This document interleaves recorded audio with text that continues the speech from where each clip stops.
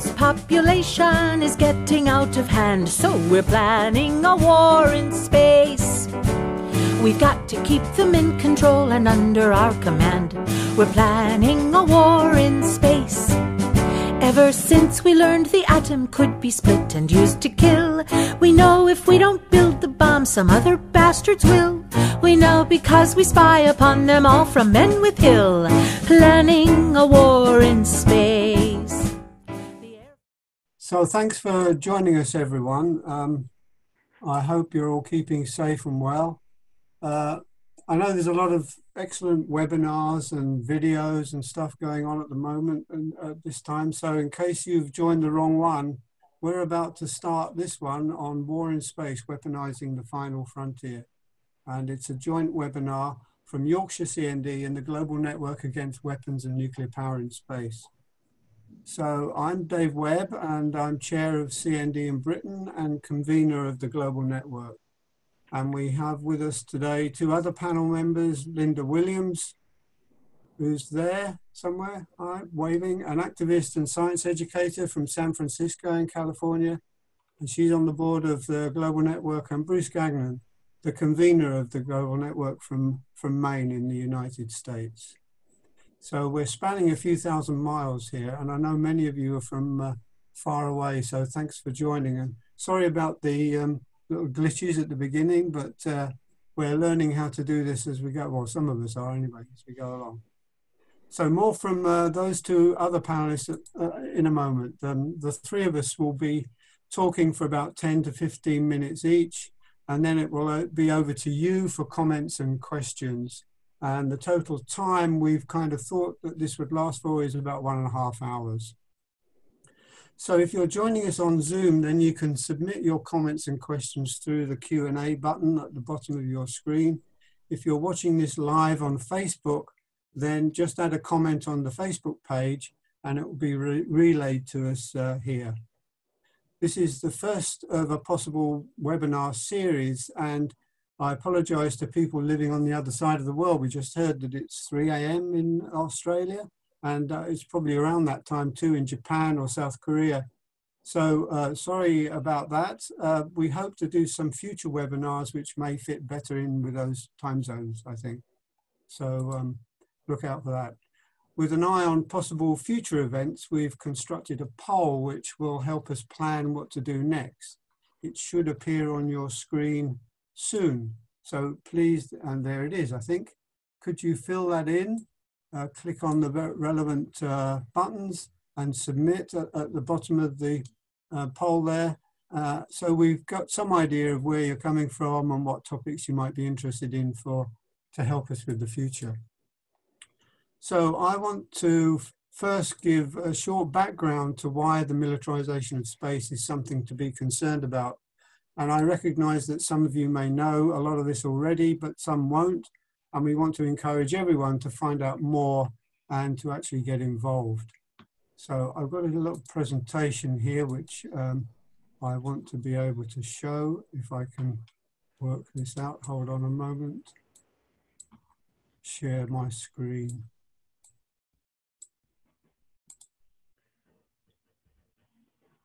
I think it's that one there. Okay, can you see that? Okay. Yep. Right. So, I've lost my script. So on December the 20th last year, President Trump authorized a record defense budget of $738 billion. Not only did he allocate $71 billion for overseas contingency operations, i.e. war, but he also established a Space Force as the 6th branch of the US Armed Forces. Trump called this a big moment and added that there was going to be a lot of things happening in space because space is the world's newest warfighting. The US Secretary of Defense, Mark Esper, was also quoted as saying that maintaining American dominance in that domain is now the mission of the United States Space Force. These actions and statements are causing widespread concern, and a Chinese Foreign Ministry spokesman called the authorization of Space Force a serious violation of the international consensus on the peaceful uses of outer space. And other nations are also joining this new space race. Russia, China, and India have had extensive military space programs for some time. But last July, President Macron declared that France had allocated 3.6 billion euros to its own military space force to take warfighting into space. The following week, Penny Mordaunt, the UK Defence Secretary at the time, outlined a new £30 million space programme for the Ministry of Defence, involving the development of small satellites. Mordaunt also announced that today we show the sky is no longer the limit for our armed forces, and that Joint Forces Command will become Strategic Command and will coordinate warfighting in the air, on land, at sea, and in the cyberspace domains. NATO is also participating, and the London summit in December announced that it too would be developing a policy for warfighting in space. Japan too is putting a space force together, and others are more than likely to follow. The Global Network Against Weapons and Nuclear Power in Space has been campaigning against these developments and related issues since 1992. It was founded following a series of campaigns against the use of nuclear materials to power spacecraft. The risks of explosive launch failures and unintended burn-ups in the atmosphere during flybys or close approaches had led to some concern about the possible spread of plutonium in the atmosphere. Several plutonium-carrying spacecraft had already failed and resulted in nuclear contamination across the planet. The Global Network was set up by the joint efforts of the Florida Coalition for Peace and Justice, Citizens for Peace in Space in Colorado Springs, and New York-based journalism professor 𝗟𝗏𝗃. In 1998, Bruce Gagnon began serving as coordinator of the Global Network, which is now governed by a board of directors, which is elected at its general membership meetings. The board of directors is also assisted by a board of advisors. I think we have a number of members of our board here today, and I would like to ask a couple of them, if they're available, to say a few words. So we have Professor 𝗟𝗏𝗃, one of the founder members. Carl, in 2 minutes, can you give us your thoughts on the importance of this campaign? Can we unmute Carl? There we go.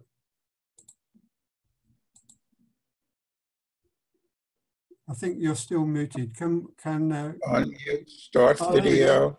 Here we go. Press Alt to Go A. ahead, Carl. You can hear me, David? Yep. Yeah, well, what we've been fearing for decades, what was being in fact prepared for decades with the US Space Command and reports like Vision for 2020, talking about the US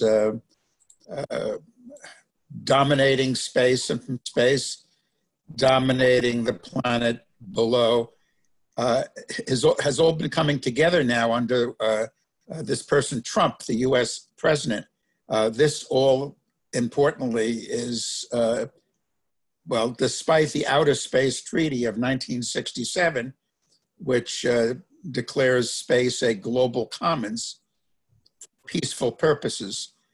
So this is the time, like no time before, that, well, how important the work of the Global Network has been. The Global Network now is as the leading international organization challenging turning the heavens into a war zone. It's a critical point. The Global Network is critical. This must be stopped because if it isn't, other nations, surely, you just saw a slide about England and France moving up into space militarily. there'll be Pakistan, there'll be India, nation after nation, and space will become a new battleground. It's critical that from the grassroots, and that's what the global network represents, this insanity be stopped. Thank you, Carl. Thanks very much. Thanks for all your work. Brilliant. So I'm not sure whether we have Regina Hagen on the list of attendees, but she was one of the key organizers back in the early days and organized 2 of the very early annual meetings of the Global Network in Darmstadt in Germany. Can anybody see her name on there? I'm not sure she's joined us. But anyway, thanks to you, Regina, for your work too. As for me, I first got involved in 1998 when a small group of people from Citizens for Peace in Space in Colorado Springs visited us in Yorkshire in the north of England to link up with the campaign against Menwith Hill, the huge US spy base near where I live. Colorado Springs is where major parts of the US Space Command were and still are located. For some years previously, we in Yorkshire had been informed about Menwith Hill by the Otley Peace Action Group, a local peace group that had been attending meetings around the region to spread information about the base and its important role for US surveillance and electronic spying. But the US activists were then able to explain how this fits into the global surveillance system of the US, and it really opened our eyes. And since then, Menwith Hill and nearby Fylingdales, a large, powerful US radar used for satellite tracking and missile defense, have been central parts of our campaigning. Both bases are designated as RAF, but we are aware that both were built and used predominantly by the US. Yorkshire CND has been helping the campaigns against these 2 bases, working with the Menwith Hill Accountability Campaign and its predecessor, the Campaign for the Accountability of American Bases. The role of the bases and the many others like them around the world comes originally from the Second World War, then the space race of the Cold War, and was given some focus by the famous 1983 Star Wars speech of Ronald Reagan. In his speech, Reagan introduced his Strategic Defense Initiative, or SDI, and the ideas following from that were later stimulated by the collapse of the Soviet Union. The aerospace corporations were provided with bucket loads of money and much encouragement to come up with all kinds of schemes for space-based weapons. Although it soon became clear that the SDI could not provide complete protection from a nuclear attack, the corporations had been busy presenting the ideas of a technology-led global dominance to the military and to politicians from all parties, and that stays with us today. So the idea of full protection against nuclear attack had given way to protection from a limited attack against so-called rogue states and even terrorist groups. And so the development of missile defense systems remained on the cards.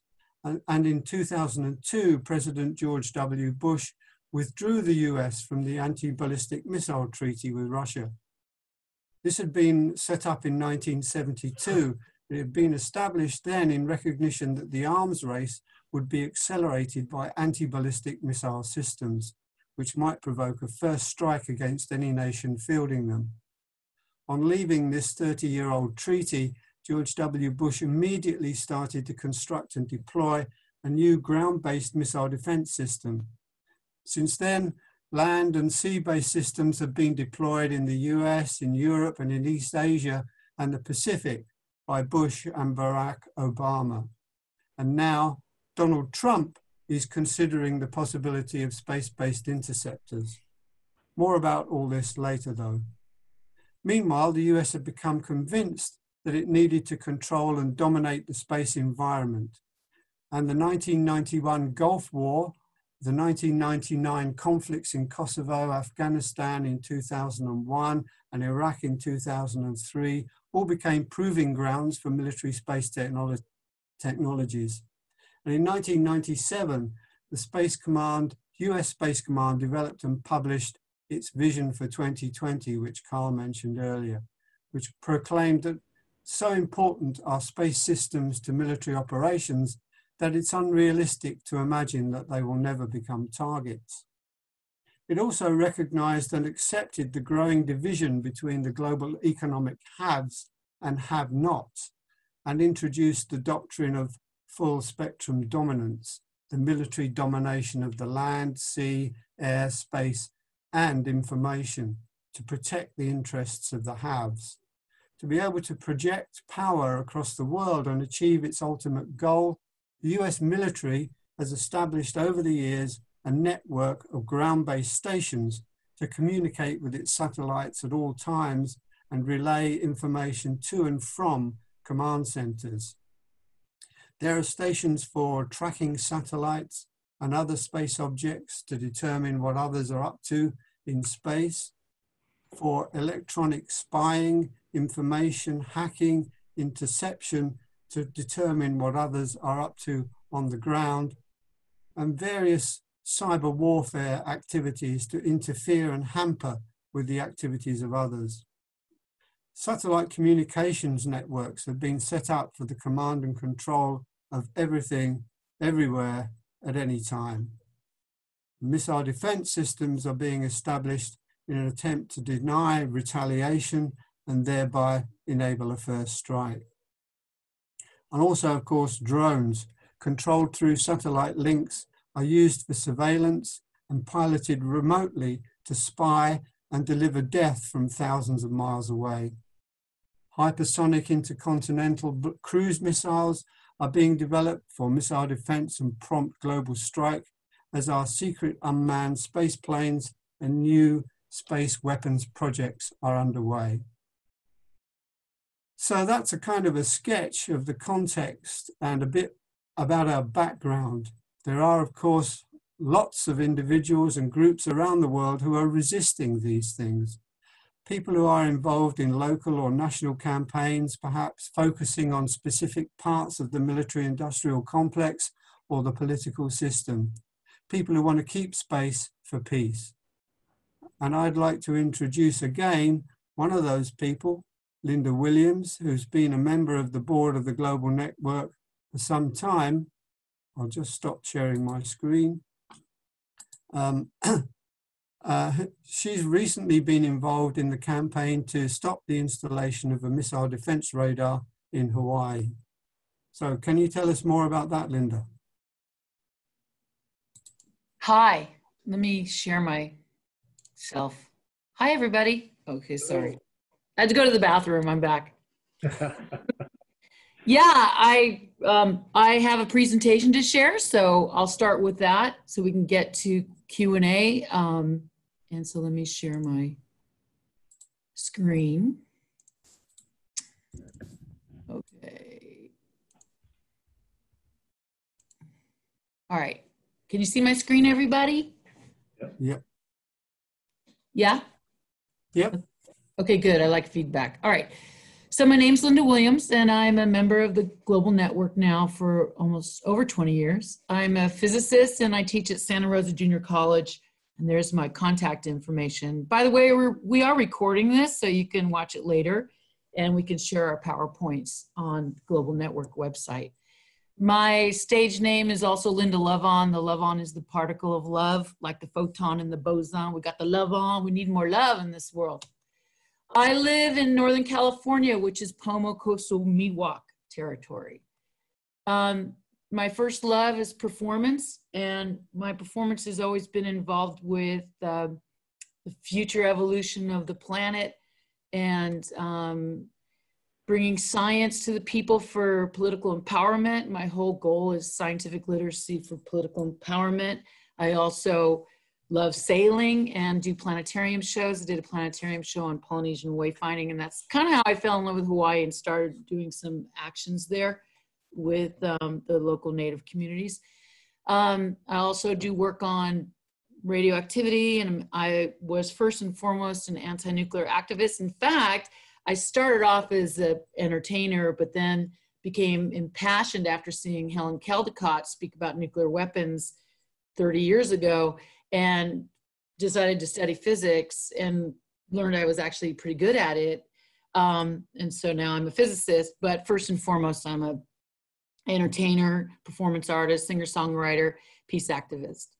And so I got involved with the Global Network 20 years ago. And some of the projects that I focus on is keeping space for peace, space ecology, because we're trashing space, and then demilitarizing Hawaii and other colonized areas.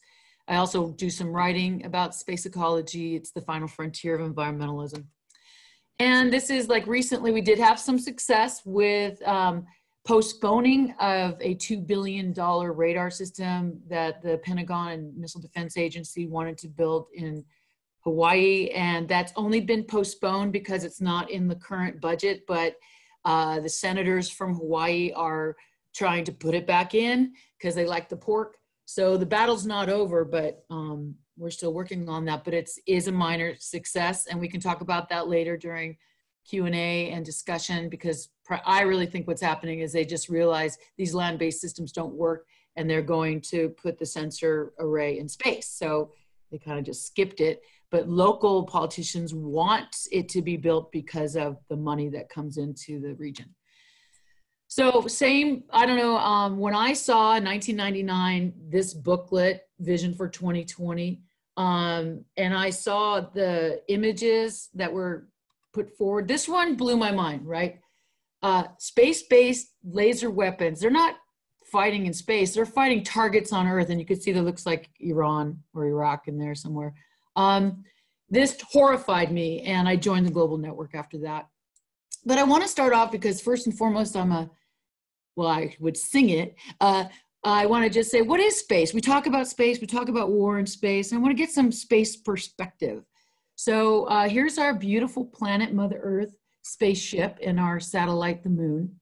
Now, we typically think, you know, space as being circumterrestrial around Earth itself. Legally, it's defined to be at the Kármán line, which is about 100 kilometers or 62 miles above Earth's sea level, where there's a diminished atmosphere. So you can see the different layers of, I'm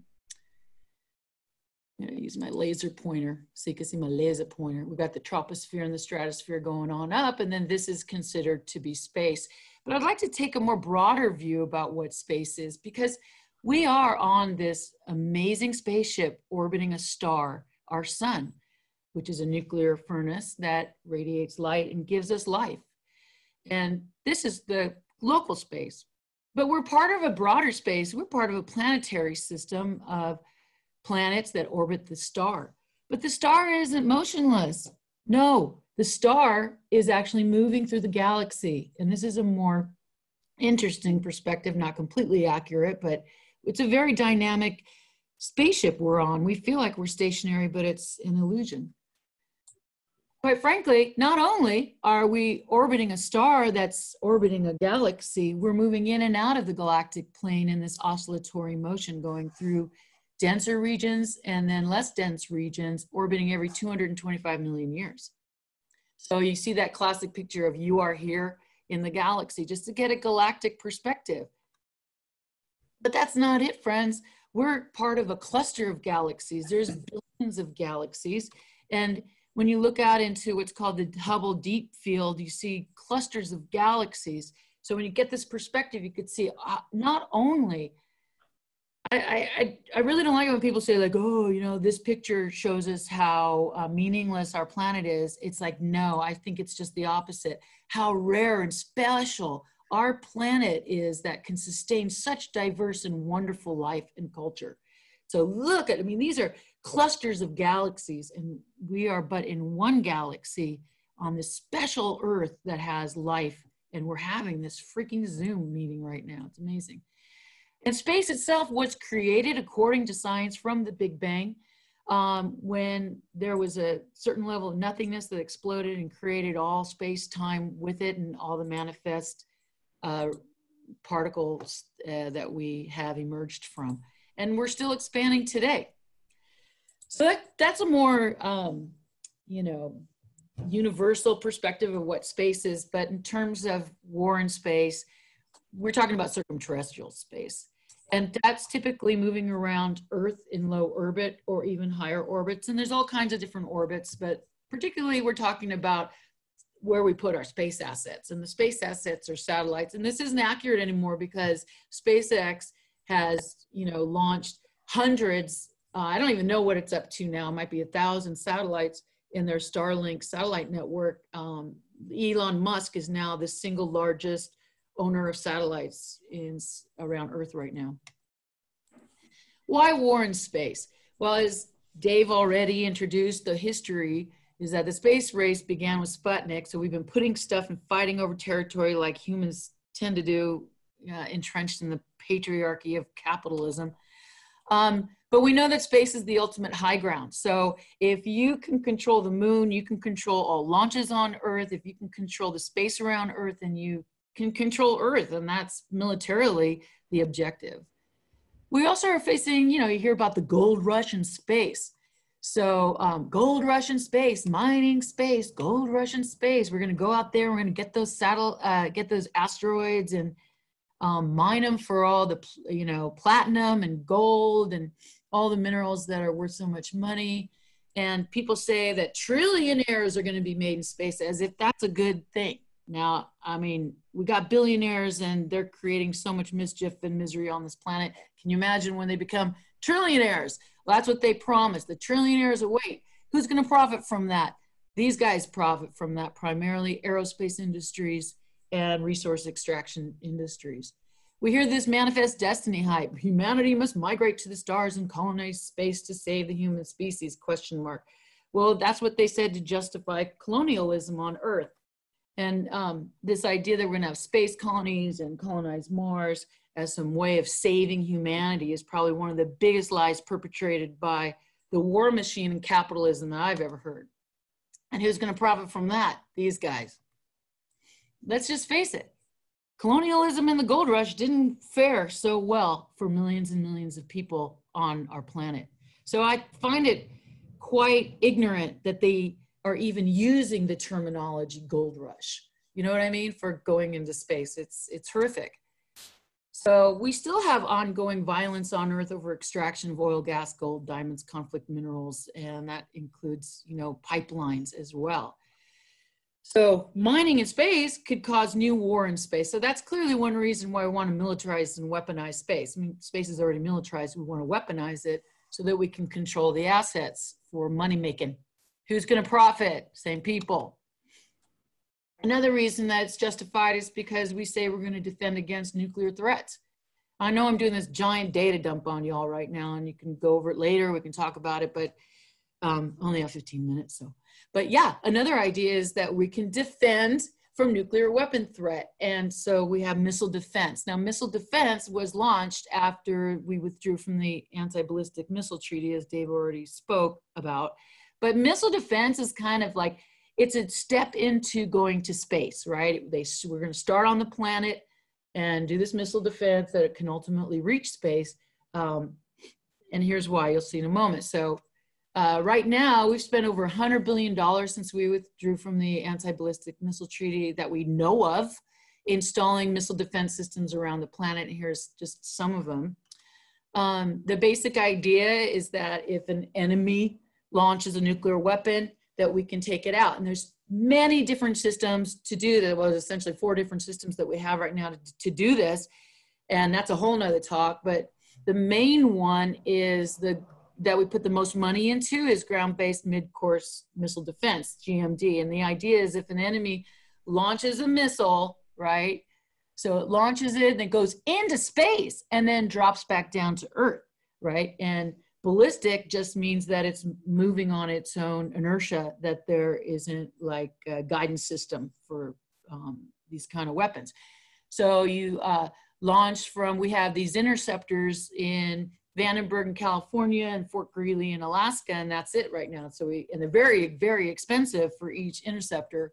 And the idea is to take out the nuclear weapon in space. But guess what? Blowing up a nuclear weapon in space, not good for space, not good for Earth.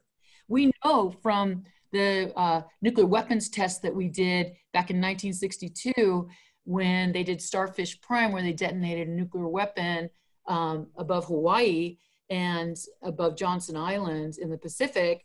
And that took out all of the satellites, not all of them, but many of the satellites we had at the time. So we know that the electromagnetic pulse and the radiation emitted from a nuclear detonation in space is catastrophic for satellite assets. And so after this test, then they, the world got together and said, well, no more testing in space. And they had a limited test ban treaty to prevent this, because everyone knew we were going to develop space with satellites for telecom and business and warfare. So they stopped that. Even so, knowing that detonating nuclear weapons in space would be so catastrophic for our space assets, they still went to develop these ground-based missiles. So we only have 44 ground-based interceptors, which is absolutely obscene. I mean, bizarre, because there's how many nuclear weapons? You know, 12,000 nuclear weapons, 17,000, 8,000. I don't know. It's like enough overkill to kill the biosphere many times over. So we only got 44 shots to take them out. Crazy. Now they're doing this layered missile defense, where, so my point being that this is war in space. These ground-based missile defense, they are built and made to detonate and blow up, intercept nuclear weapons in space. So we're already developing war in space. They're just from ground-based interceptors. Other methods is this layered defense. You could have Aegis, so you have interceptors from ships, or you could have these THAADs. We got THAADs in all over Europe. We've got them in South Korea. PAC is an army thing.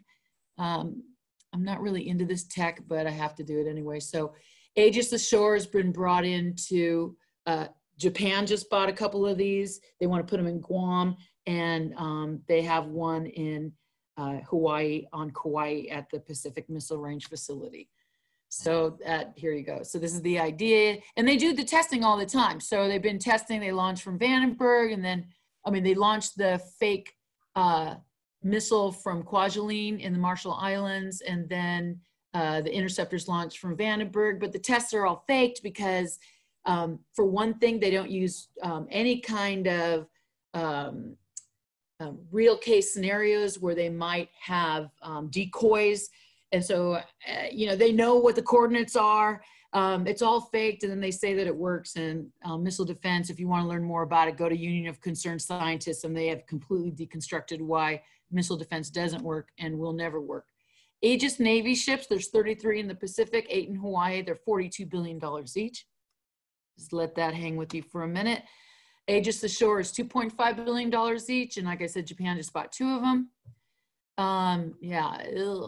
THAAD in Hawaii, they're $3 billion each. They're cheaper. THAAD's only intended for, so, going back to this picture here, which is kind of like gives you the sense here. So the idea is that you could, the ocean-based Aegis interceptors can launch from space and should be able to hit in orbit. So they have a long range. The THAAD is short range, and the PAC, which is the Army interceptor, is even shorter range. So you're hoping, the layered idea is that you have ground-based to try to get it in space, or if they can't, then maybe the Aegis can, and if they can't, then THAAD, PAC. You got all these different layered, spending hundreds of billions of dollars to try to knock out nuclear weapons.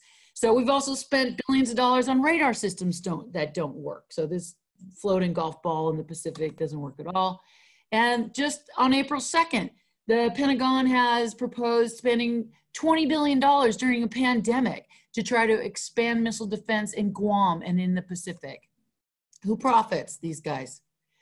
So where did this really get started? It wasn't just with, Trump, or Bush started by pulling out of the ABM treaty, and then Obama in 2016. He signs a bill that spurs, the development of a space-based missile defense. So they're like, they know it doesn't work on Earth, so let's put it into space. All right, so then comes Trump. I love that. It's from, that image is from Der Spiegel. And he launches Space Force, which was inevitable. And all of this, even if he hadn't developed Space Force, just seems to be like a reorg. They're taking all the space assets from the different branches of the military and putting it into Space Force. Can you get going? Can you wind up? Yeah, phase 1. I'm almost done. We're going to put a space-based laser hundreds, if not thousands of satellites in space for detecting missiles. It'll cost hundreds, millions, billions of dollars. Phase 2, space-based weapons. Hypersonics, they just the other day proposed spending $20 billion on hypersonics. Who profits? They profit. So here's my final little thing. I like this little cartoon. We don't want this. It took some doing, but thank God in the Pentagon, we Americans now at long last 100% safe from foreign attack, right? But there we are, no hospitals, no jobs, public schools. Again, it's bad for space. We're trashing space. They've been doing ASAT tests. There's risk of collision. We've been trashing space. This is what is happening to our beautiful planet. As Carl mentioned, space is a common ground. It's a tragedy of the commons. This is a common space we all share together. We could have some treaties in space. Paris has been proposed for decades now to prevention of an arms race in outer space. And so, it's early in this. What kind of future do we want? Well, if we have a planetary awareness and we start thinking about space as an environment to preserve and conserve, maybe we can prevent war in space. Because I'm with her, and this is our spaceship, one island in an ocean from space. We're all astronauts, so we have to take care of our space because our scientific power has outrun our spiritual power. We have guided missiles and unguided men. So please join us, the Global Network. Boom. Great. Thank you very much, Linda. Thank you. Okay, let me stop sharing. So we have some questions coming in, and we will attend to those a little bit later on. But first, I'd like to ask Bruce Gagnon, coordinator of the Global Network, to say a few words. Bruce, there was one item last Tuesday that Moscow and Washington have agreed to the creation of a working group in space. Do you have any comment on that? I mean, do you think it's likely to be useful? Well, I think it's a good idea anytime the United States talks with any other country, particularly Russia and China. For the last many years, well over 20 or more years, every year Russia and China have gone to the United Nations introducing a new treaty because the old treaties, the Outer Space Treaty, the Moon Treaty, are really outdated technologically. And so new treaties are needed to bring in these new weapons technologies that are being developed for space. And so every year, Russia and China have introduced this treaty called PAROS, P-A-R-O-S, Prevention of an Arms Race in Outer Space.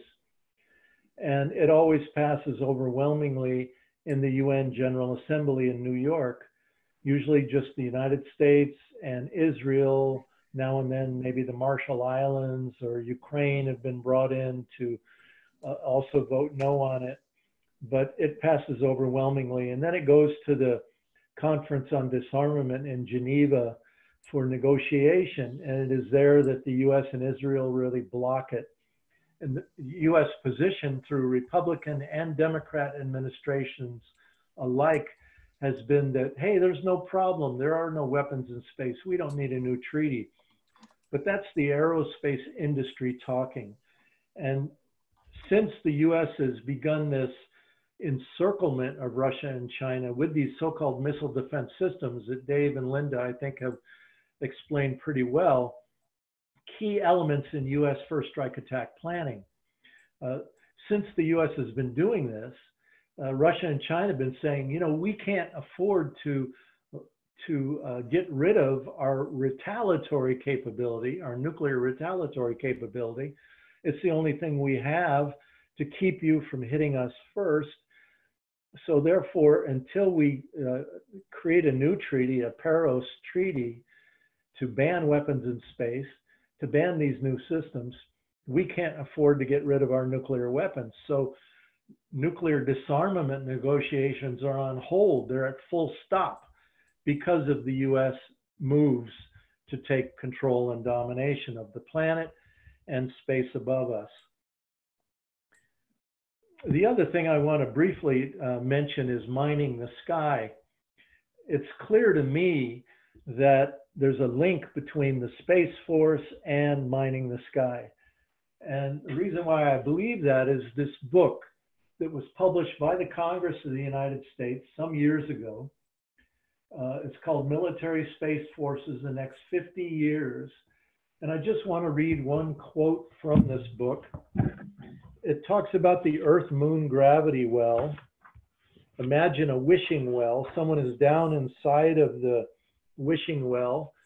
They're trying to get out, and you're at the top of the well. They can't get out because you control the gravity well. You're on top. And it's the same way, they say, with bases on the moon and with armed space stations on either side of the moon, the United States would be able to control who could get on and off the planet Earth. And so I believe one of the key jobs of this Space Force will be to create a military infrastructure to essentially control the front gate on and off the planet Earth. And in this book, they talk about this very thing. What if some other country or corporation or rich individual who is not authorized tries to go out and mine the sky? They say, quote, armed forces might lay in wait at that location to hijack rival shipments upon return. So we're talking piracy here. We're talking the US developing the capability to literally control who can get on and off the planet Earth. Now, this is very destabilizing. It's very dangerous. It's very provocative, but that's what it's really all about. This return to the moon mission that we're hearing a lot about, they say will cost over $100 billion at a time when, look, we have a collapsing economy. So something here has to give. Some years ago, in one of the industry publications called Space News, they ran an editorial that said, look, we've got to be responsible corporate citizens. We've been saying for a long time that this whole space program will be the largest industrial project in the history of the planet Earth, necessitating massive funding. So we've got to be good corporate citizens and come up with a dedicated funding source to pay for it. And they say, we have. And we're now sending our lobbyists to Washington to secure that dedicated funding source. And in this article in Space News, they said it was the entitlement programs that officially in America are Social Security, Medicare, Medicaid, and what's left of the social safety net, which is completely in tatters. So this is why, if you listen closely, as the native people in this country said, put your ear to the railroad tracks and hear the train coming. If you listen closely, you hear these constant proposals to defund and cut Social Security, Medicare, Medicaid, etc. So really, we have two trains on a collision course. One is the space warfare, mining the sky program, and the other is human and environmental progress here on the planet Earth. We can't afford both of them. They're heading for a collision course. And so I say to people all the time, we're not asking you to drop what you're doing and, you know, drop whatever issue you're working on and come work on space, but begin to integrate this into people's consciousness as you do your work. Talk about the money, talk about the cost, talk about the provocative nature about it, talk about the US refusal to create a new treaty to ban these weapons in space. One last thing I want to mention is space debris or space junk. Some years ago, I think it was 1989, we held a protest at Cape Canaveral when I was working for the Florida Coalition for Peace and Justice. And we had an Apollo astronaut speak that day, Edgar Mitchell, one of the moonwalkers. And he said that if we ever had a war in space, one time, it would be one and only, because we would create so much space debris orbiting the Earth at 15,000 miles an hour, tiny, tiny pieces as small as a speck of paint and things much bigger. But so much debris would be created that soon it would create a cascading effect, and the International Space Station and all the military and civilian satellites up in space would be crashing into each other, creating essentially, he said, a minefield around the planet Earth. Or he said, think of a piranha-laced river, and that we would not be able to get a rocket off the planet through that minefield, and that we would be literally entombed to the Earth forever. Also think about today's world when you're watching television, cable television, you're watching Netflix. How are you receiving that signal from satellites? What about your cell phone? What about your ATM banking, traffic signals, weather information? All comes from satellite technology. So if you start blowing everything up in space and creating this cascading effect there by having war in space, literally virtually everything on the Earth shuts down. Almost everything goes black, goes dark. And so this is the mindset that these people at the Space Command and the Pentagon are working with. They know these things. Clearly they know it because they're tracking every day the satellites, the space station. They're moving them to other orbits to escape space junk that's coming dangerously close. So they're aware of it, but they continue on with all of these crazy, expensive technology blunders. So this is our challenge, living in this moment of history that we're in, trying to find a way to deal with it. Let me just say, finally, every year in October, we have a week-long event we call Keep Space for Peace Week.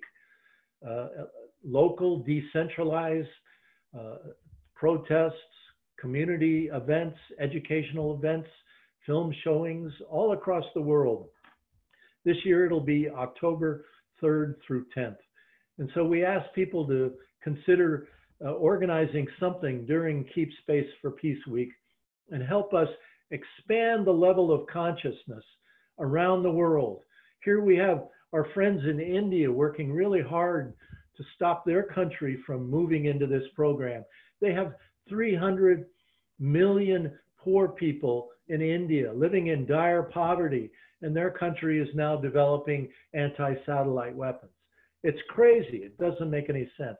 And it's the same story in many other countries, including here in the United States. So all of us have to try to find ways to help expand the public's consciousness that this space stuff isn't so fascinating and wonderful after all. I call it pyramids to the heavens. And we, the taxpayers, are the new slaves as these aerospace corporations and rich people like Elon Musk and Jeff Bezos, they're the new pharaohs of our age. Thank you for listening. Thank you for being on the call today. Thank you very much, Bruce. So we've got quite a few questions come in now. I'm going to put some of them together because some of them are more or less on the same subject. And there's a few on the mining aspect. Our friend Leonid from Russia has said the recent disturbing factor is Trump's claim to almost possess the moon for the USA. Is it a serious claim from the US president? Or can it be that the US government, to start the transport to Earth, the regolith that contains helium-3? And another related question to that is, what do you use helium-3 for? I think you mentioned that, Linda. Maybe you could answer that. And how important is helium-3 to the corporations that might be using it? So do you want to start, Bruce, with just mentioning the general thing about mining and how that's suddenly become a big thing? Oh, sorry, Linda. And then did you want me to respond about the... Yeah, after, let Bruce go first, then you can respond. Yep. Sure. Well, let me say that right now they're nearing the time where they can go out and mine the sky.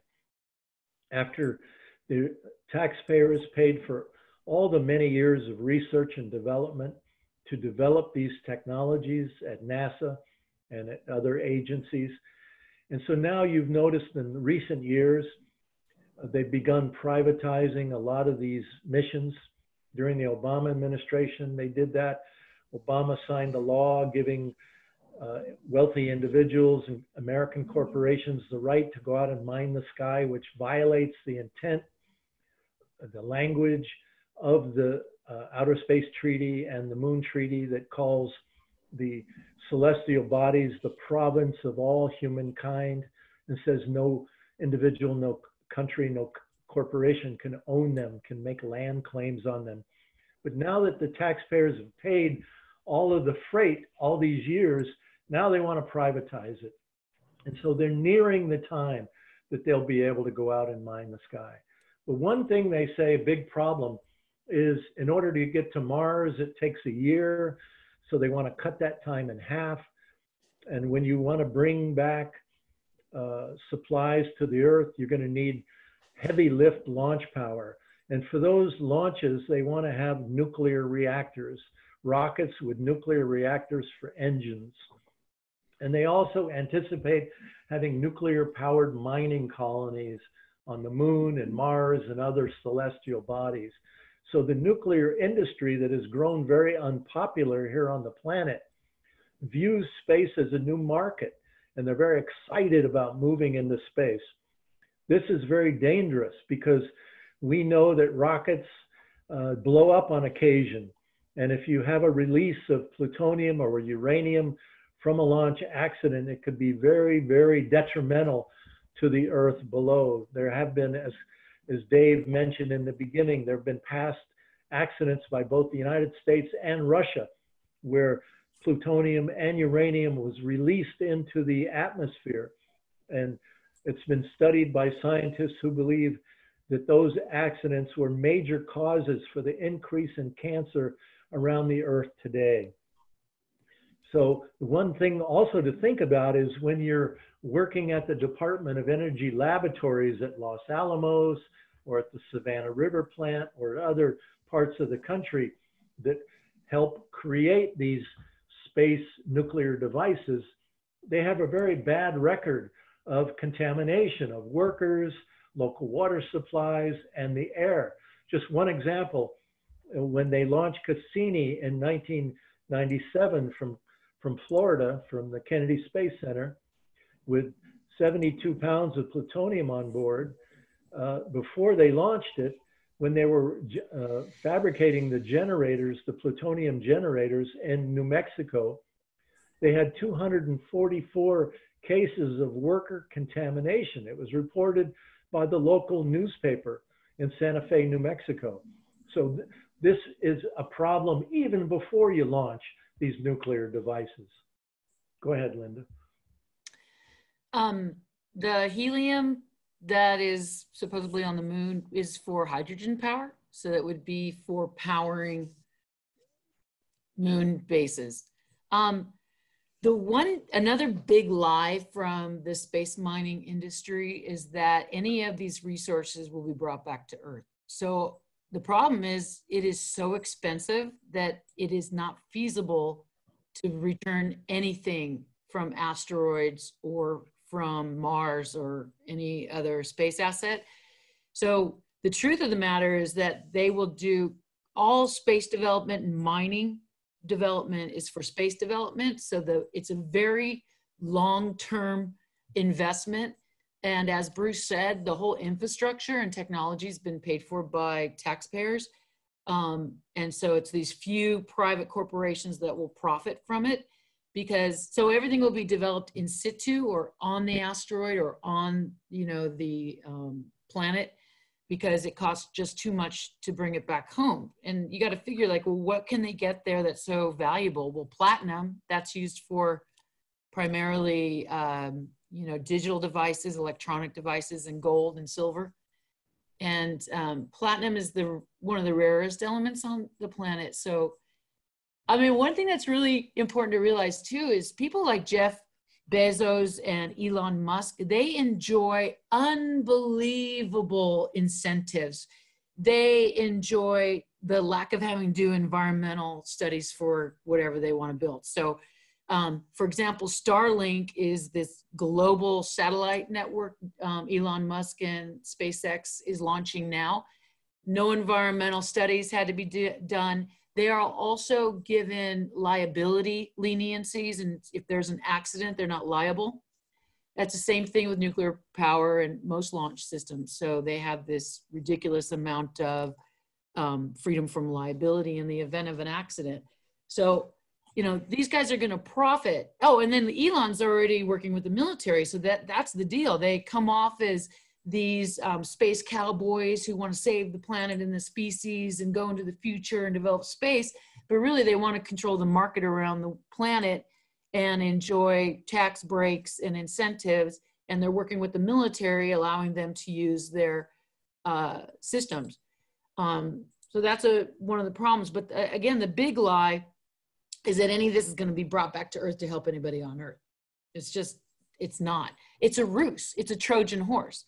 So this idea, like, we're going to mine, it's a Trojan horse. There's nothing in the near future that's going to profit anyone from mining space. The main thing is the situational advantage militarily that they're trying to achieve.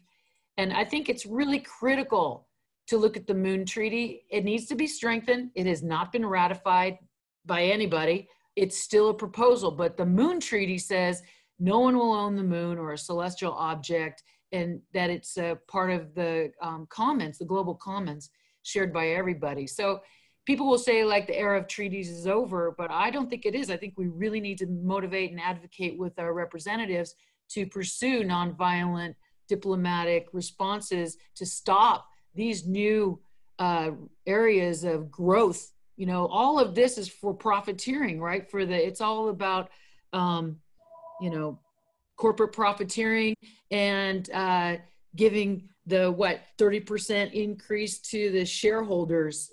So it's capitalism gone, you know, completely amok. So okay. Can we move on to a couple of other questions? Sorry, sure. There's quite a few here. I mean, we've got a comment actually from Tamara Lawrence, who's Hi, Tamara. She's on our board from Canada, and she said, just a comment, Bruce, good that you mentioned the International Space Station. The US cooperates with Russia, Canada, Japan, and the US in space. Let's remember that. We have to stop treating Russia as an enemy. I think we probably all agree with that. Yep. There's a question too about this is from Michael Goodman. What's the role of the National Reconnaissance Office, the agency whose very existence was once a classified secret? I could just say a little bit about that. Yeah, the National Reconnaissance Office also helps to run 𝗪𝗏 Hill Station that I mentioned near us. It's one of the 5, I think there are 5 really top security intelligence gathering systems in the US, including the NSA, National Security Agency, CIA, and various others, Defense Intelligence Charity Agency, and so on. And it's the one that operates through space satellite systems, I believe. So I don't know if anybody else can add anything to that. Anybody want to say anything on that? Otherwise, we'll carry on. There's another question here from Dennis Doherty in Australia. Hi, Dennis. The author of a book on Pine Gap, he says, a former US citizen, Rosenberg, when asked how he justified his work when it contributed to the death of many in the first Iraq war, his answer was that we just get that info and hand it on to the military. What do you think of this type of reasoning? We hear that quite a lot. I'm just doing my job. It's, you know, I'm just handing some information over to somebody else. Anybody want to comment on that? I can comment on it. Just that I was in a similar position. I did work for a time for the Ministry of Defense and got to realize that some of the things I was doing was not to my liking, I guess. Some of the arguments that were being used in order to create more weapons production rather than more diplomatic processes. And I don't think that was the right thing to do. So I left, and lots of other people have left once they found out these things. There have been a number of whistleblowers, some famous ones and some not so famous ones, who actually tried to expose some of the things that goes on in the military or in political circles. And it's thanks to them that we know, it's thanks to Snowden, for example, we know so much more now about the intelligence gathering operations of the US and on what that all means. So some people do have a thought that maybe, I don't want to be part of this. I don't want to be part of that anymore. And the fact that others don't think that way means that it can carry on. So more power to the ones who opt out of that system. Dave, there's a question here I'd like to take. It says, what about Russia's hypersonic missiles, untraceable, multiple warheads? I'd like to comment on that. Russia and China have both renounced first strike attack strategy. The United States refuses to renounce it. The US and all American politicians always say, we can't take anything off the table. We have to leave all strategies on the table. So the United States is, as we said earlier, surrounding Russia and China with missile defense systems that are key elements in first strike attack planning. Let me just tell this short story. Every year at the Space Command, they have a computer war game where they practice an attack on Russia and China. They call it the red team versus the blue team. And in that computer war game, the US tries to take out all of Russian and Chinese nuclear forces, whether they're under the ocean in submarines, whether they're on the land, whether they're on bombers. They try to take out as many as possible in a first strike. And then when Russia or China inevitably would launch any retaliatory capability, the missile defense shield would then be used to theoretically take out the remaining attack, the retaliatory attack. And the reason why Russia then is developing these hypersonic weapon systems, and they've said this very clearly, is largely because of missile defense.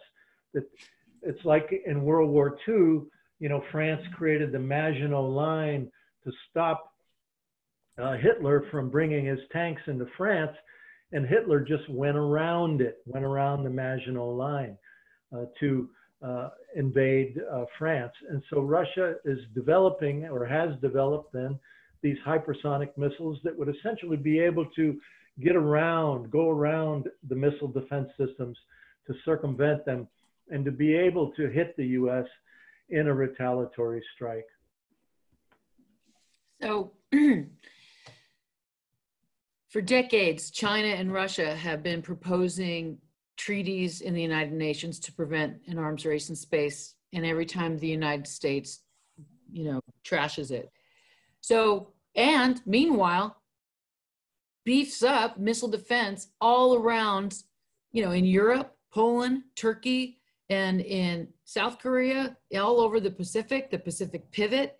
So we have exacerbated the development of hypersonics. I mean, you can be sure the United States has been working on hypersonics as long as everybody else, but it's been this non-ending, ever-building arms race, and hypersonics is just the next level. So there should be a hypersonic test ban. There should be we should just not pursue this technology by trying to get a Paris or some treaty in place. And that's, we have to keep that context, because people demonize all the time. Like, if you listen to the military industrial complex and the military and the Pentagon people, which I do all the time, they constantly say, like, we're losing the race against hypersonics with Russia and China, but it's a race we created. So, and they know that.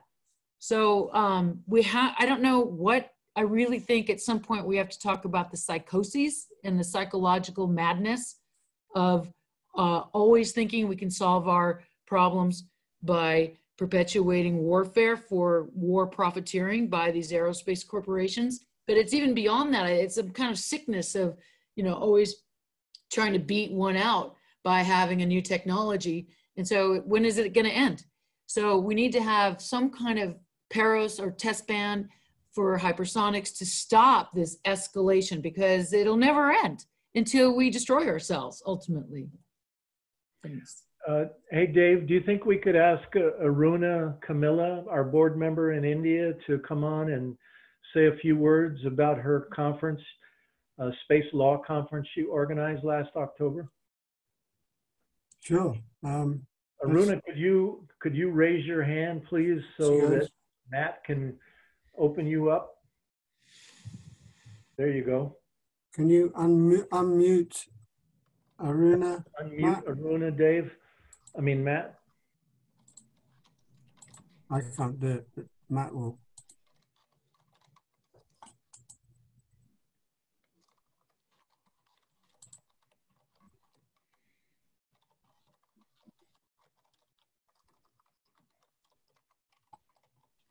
Are you there, 𝗟𝗃𝗲𝗃𝗲?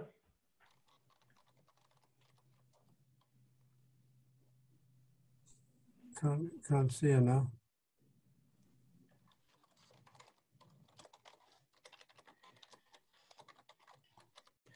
No. While you're trying to do that, just want to say that Mary Beth just said, take the money away from these sociopaths. And we always, what could we be spending this money on? Conversion is so important. And Mary Beth, of course, is an expert on that we're wasting our resources and we could be building infrastructure for a green economy rather than giving the money to the psychopaths. Right, right on. How about Tamara Lorenz, another one of our board members from Canada. Tamara, you still on? Can you raise your hand? And Matt, could you let her on? There she is. Yay. Hi, everyone. Hello. Hi, Tamara. Hi, everyone. How are you? Thank you very much for organizing this important webinar talking about how we can stop this increasing militarization and weaponization of space, and how we really need to collaborate internationally to promote peace and disarmament. It's nice to see you all. Hi.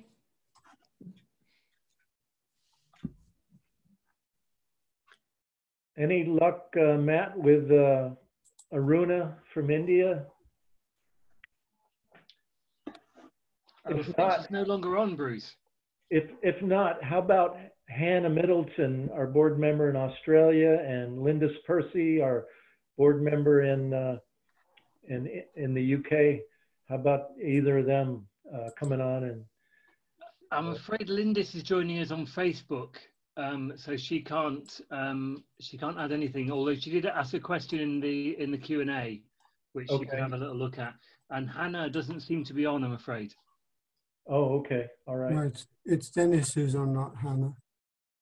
Bruce and Dave, could we also mention, I see that Colin Archer just announced this in the chat, that right now it's the global campaign against military spending, and there are actions around the world. This international campaign is being led by the International Peace Bureau. I encourage people to go to the website. There are some great online resources and tools. They've produced this terrific graphic that shows it's a comparison of healthcare needs versus military spending, healthcare versus warfare. And I just encourage people to post it on their social media feeds, Facebook and Twitter, and start promoting this idea of reducing military spending and reallocating it to our urgent healthcare needs and environmental needs and social needs, and start raising awareness about the serious possibility of conversion, because I think that this pandemic presents an opportunity for us to have these conversations with new constituencies, with new allies, and to start really promoting conversion and disarmament right now. Thank you, Tamara. We may have 𝗟𝗃𝗲𝗃𝗲. Oh, good. Oh, there she is. Hey, 𝗟𝗃𝗲𝗃𝗲. Hello. We can't hear you. Can't hear you. Can't hear you. Might not have a mic. I think she's holding her mic, but it's not working.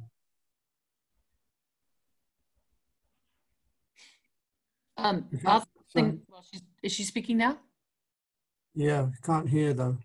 Arundhati Roy was talking yesterday on Democracy Now! About this. Hang on, Linda. Let's see. Hopefully, it's just a setting. Let's give her a chance here.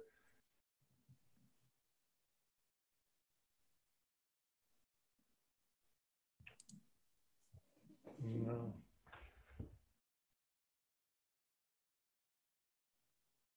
Again, let me just tell people that last October I went to Visakhapatnam, India, on the Bengal Sea, and Aruna organized, she's a law professor, and she organized a national, international space conference, space law conference, and had students come from more than 20 law schools across India to talk about various aspects of space law. It was a brilliant event. I hope we can hear from you.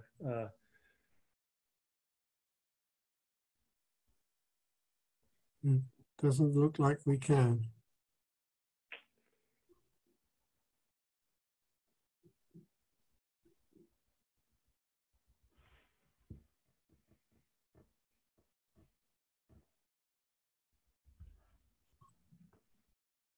We have also Dennis Doherty on the line here. Maybe we could, he had a question that perhaps he could ask. He's from Australia. Can you hear us, Dennis? Yep. Could you go ahead with your question? Oh, there we are. There we are.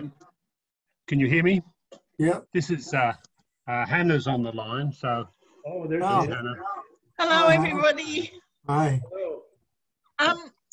We wanted to say just a couple of things quickly, if that's okay.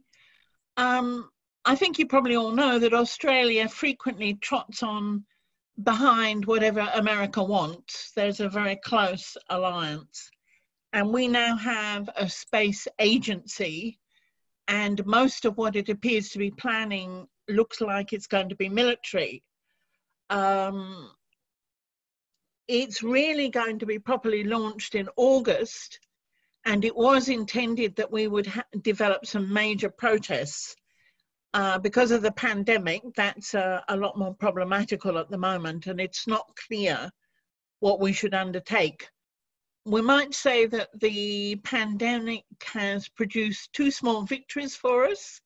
The US Marines are no longer coming to Darwin this year, and exercise Pitch Black in the north has been cancelled. So some of the war games and military stationing of US troops in Australia has been undermined. And of course, one of the things we're looking at and discussing amongst ourselves is, you know, what are the ways in which we might be able to publicize that more and make it permanent?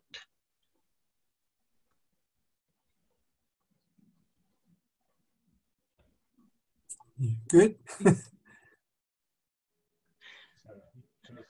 I think Dennis had that was the, I read out Dennis's question. Yeah, that's right. Yeah, Dennis's question was about Pine Gap. It relates to Pine Gap, which is an ongoing problem for us in this country. Hannah, just say a word for people. Tell them what Pine Gap actually is. Yeah, it has many functions. Pine Gap is a large military facility just outside Alice Springs, right in what's called the dead center of Australia. Very difficult to reach, actually, if you want to protest. It is an intelligence gathering base, targeting base. It controls drones.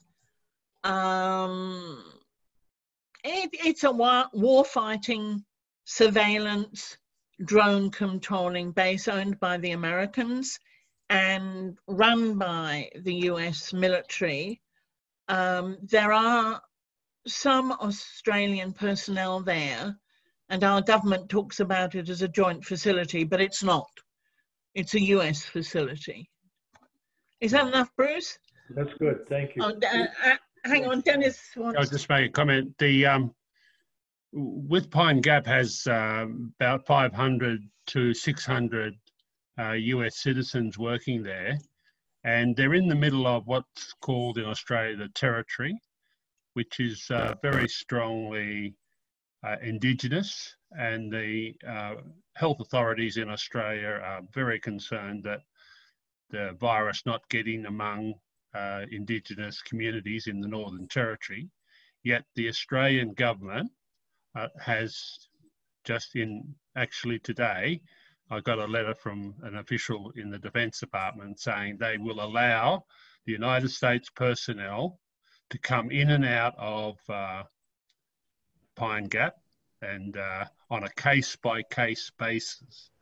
And this is potentially a risk that they're putting Australians under just for the sake of, you know, their surveillance base, which is quite annoying and quite something we've been protesting about for years now, but the struggle goes on.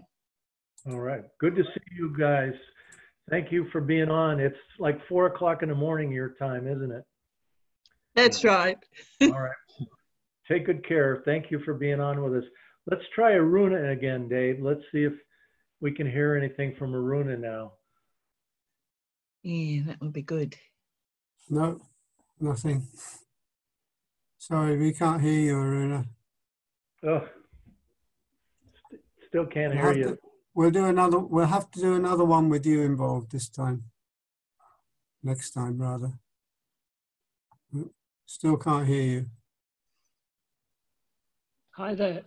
Sorry, I've sent you a few messages on the chat about how to turn your microphone on. If you click on the little arrow next to the microphone in the bottom left corner, you should be able to see a way to turn your mic on. It is, according to the information we get on the panel, it is on, but we're not getting anything through. It's unmuted. Okay, well, maybe we... Keep messing around with it, Aruna. Keep trying, keep trying. Keep trying. Keep trying. Who else do we have? Any other Global Network board members? If you're out there, please raise your hand so Matt can see you. Well, we don't want just board members, I think. We want people to ask questions and get involved if they can. There is a question from Lindis that she asked on Facebook.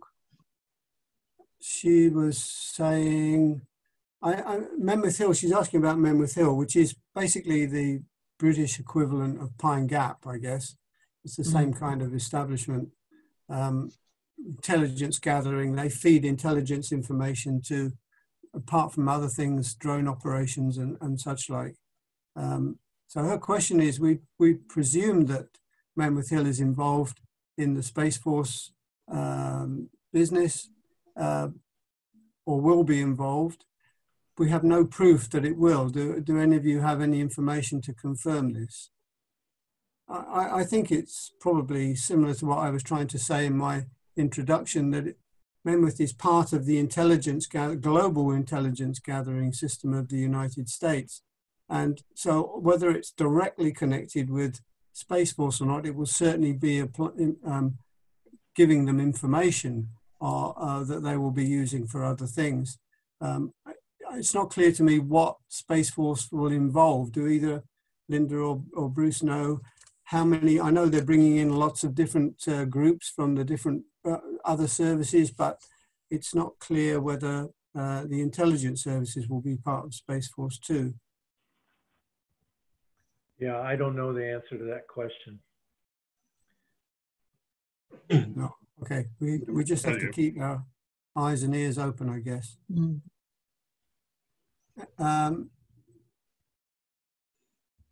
There's some more questions about the mining.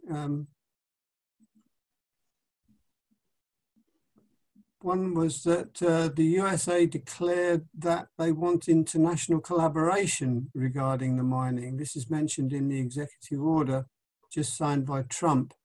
How can this declaration be registered by the international community while at the same time the US declares that it does not see space as a global commons? That's from 𝗥𝗲𝗰𝗋𝗲𝗄. any comment on that? Do you have any reaction to that? How about you, Linda? You want to say anything about that? No. I mean, yeah, I think that's United States exceptionalism, that we're entitled to anything we want.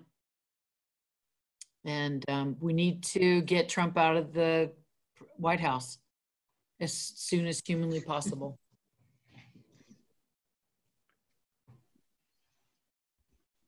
Okay. I'm trying to scroll through all these questions here. And, Tamara has said something in the chat. Would you just repeat what you've said, Tamara, about the F-35s and Earth Day? Are you still there? Yes, I am. So last July, the Canadian government launched a competition to buy a new fleet of fighter jets for the Canadian Air Force. And the bid is for $19 billion for 88 new fighter aircraft. This doesn't include the costs, the full life cycle costs, maintenance and operation, and the weapon systems. And the Canadian government just announced that it's going to delay by 3 months the time that the companies can submit their bids. So they were supposed to submit it last month, but they're going to delay it for 3 months. So there's 3 companies that are in the running: Boeing with its Super Hornets, Saab, the Swedish company Saab with its Gripen combat aircraft, and then of course Lockheed Martin with the F-35. And Lockheed Martin has been putting a lot of money in Canada for the past 10 years to try to get the Canadian government to choose the F-35s. I was in Ottawa, the capital, in February, and Lockheed Martin was running an advertising campaign throughout the city on bus stops all over the city that had a picture of the F-35, and it said, one pilot, thousands of jobs. So they have this intense campaign to get Canada to choose their fighter aircraft. And so I have worked with other peace activists across the country for the past 10 years to try to delay or stop this purchase, but it's been really ramping up in this country for the past year. So on Earth Day next week, which is next Wednesday, I'm going to launch a campaign to disarm the skies, to stop the purchase of the F-35, stop the purchase of the fighter aircraft. And I'm hoping that other Canadians will join me, and we can put pressure on the government and all of the politicians to say, you know, we just cannot afford this. We can't do it because we need these resources for social and environmental needs, and also fighter aircrafts are so terrible. They exacerbate the climate crisis. I just wrote a piece in Peace Magazine in Canada. I'll send the link to it. Actually, I compare the situation in Canada with the situation in Australia and the United States around fighter aircraft, and particularly the F-35, the economic and the climate impacts, and I'll share the link to it. But I'm just going to do my best to try to stop this purchase, and any kind of support that you can give, any resources, that would be really great.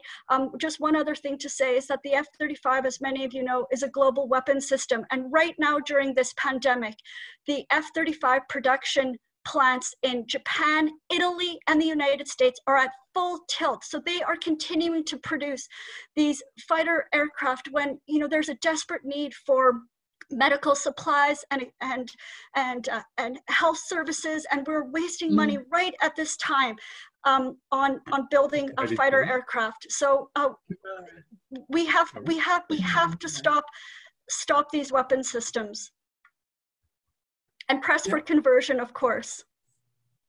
Thank you. Yeah, I can just add as well that Britain has bought 138 of these F-35s too. So it's a problem around the world. I mean, it's one of the things that Bruce was saying. I think it's the US building up their weapon system to export to other countries, exporting it all over. I think we're going to have to finish pretty soon. We've done nearly an hour and a half. And I wanted to say a few things before we finish. In particular, there's another poll we wanted to ask people to fill in. Maybe you could put that one up now, Matt, somewhere. If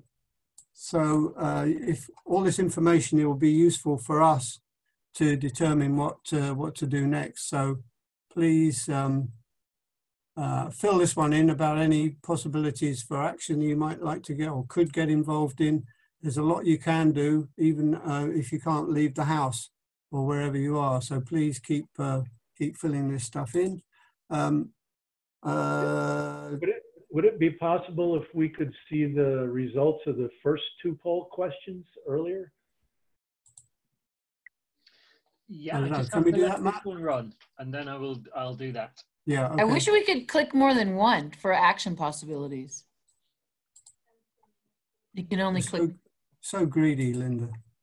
I want to click it all. I want to click it all. You want to do the whole thing. Okay. So while you're doing all that, just let me thank everybody for joining in. Thanks to everyone who said something or sent questions or just listened. And thanks to the panelists, of course, Bruce and Linda.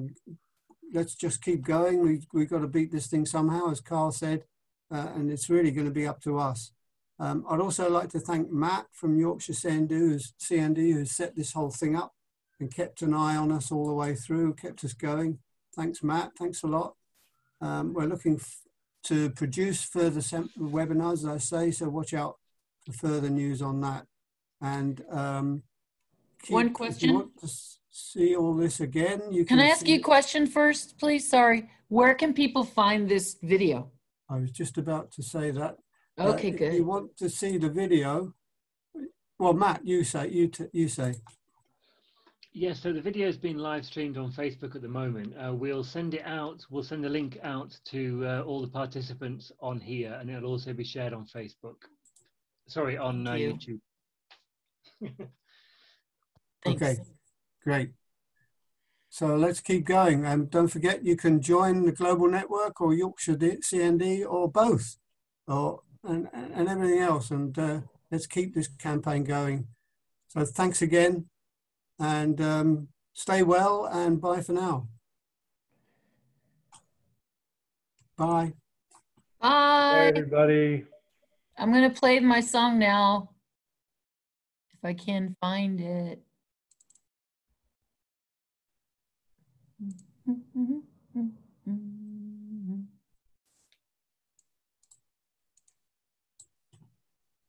Oh, wait. Oh my God.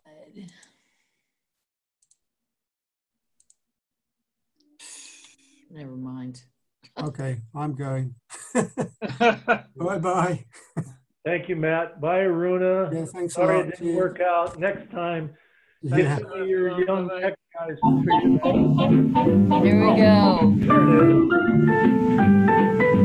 Heaven, war in heaven. Gonna build a missile shield in outer space to protect us from evil rogue states. Even if it starts a new high-tech arms race, which will win 'cause we're entitled to control and dominate. And you know no one else is half as rich to keep up with the spending rate. And you know we're so much better at building bombs than building peace. So forget that silly MPT and wimpy diplomacy. Enemy, all watch our technical thrill. Ooh, that kill me, it kills. Ooh, space lasers give me the chills for heaven, war in heaven. And it won't be stopped by the ABM treaty. As old and out of date as Dick Cheney. Masters of space is our manifest destiny. Yeah! Thanks, Linda. Well, Bye, guys. bye.